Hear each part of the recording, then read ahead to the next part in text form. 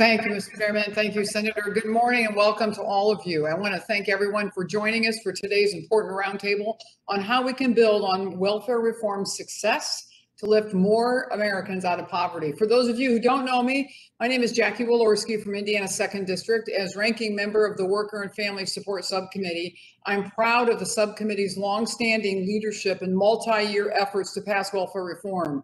We have consistently enacted policies that reduce poverty by helping families achieve self-sufficiency through the dignity and value of work. As welfare reform turns 25, I know it sounds impossible, but it's turning 25. Now is a great time to affirm the fundamental and enduring principles of personal responsibility and work that Republicans on this committee successfully championed in 1996.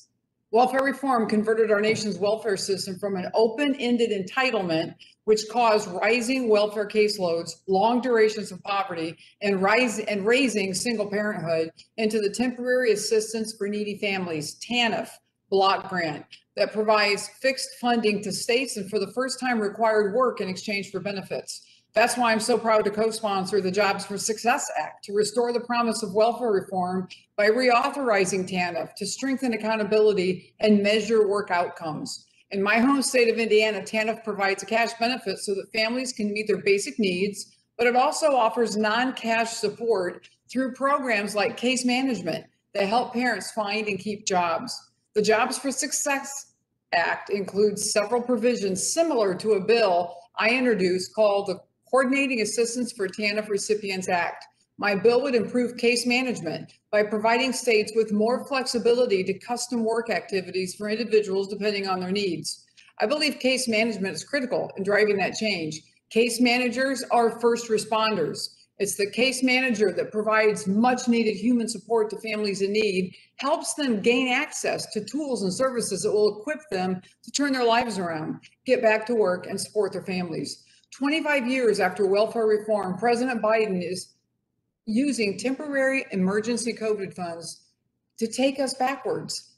Democrats upended the child tax credit in an unprecedented attempt to start using the IRS to distribute cash welfare to the tune of $100 billion per year, further disincentivizing work.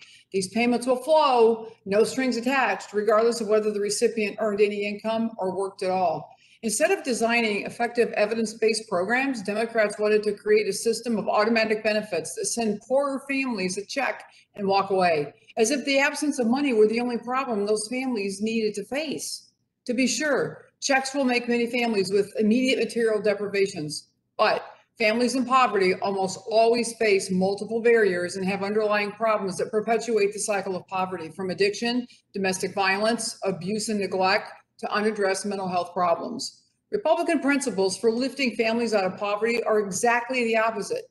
Expecting work in exchange for benefits is a foundational pillar of the 1996 reform efforts. As you will hear from our guests today, it worked. Welfare reforms focused on earned success provided millions of families a pathway out of poverty through employment. Coupled with Republican pro-growth policies like those in the Tax Cuts and Jobs Act, these are the winning kind of solutions that we should be championing. No amount of endless government checks, no amount well-intentioned can address the underlying challenges that could be holding a family back from success.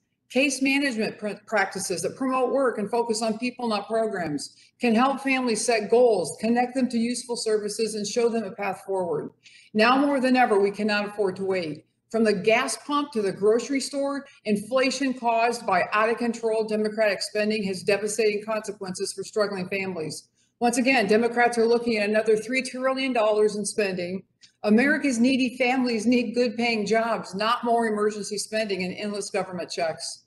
With 9.3 million job openings and national worker shortage in a post-COVID economy, the country can't afford to relegate an entire generation of workers to the sidelines. Republican solutions, such as those included in the Jobs for Success Act, focus on more modern approaches like investing in marginalized workers, promoting case management, developing the workforce, linking federal benefits to the pursuit of work and the skills that lead to work. I'm honored today to have the visionary leaders behind these principles join us today and look forward to hearing all of your comments.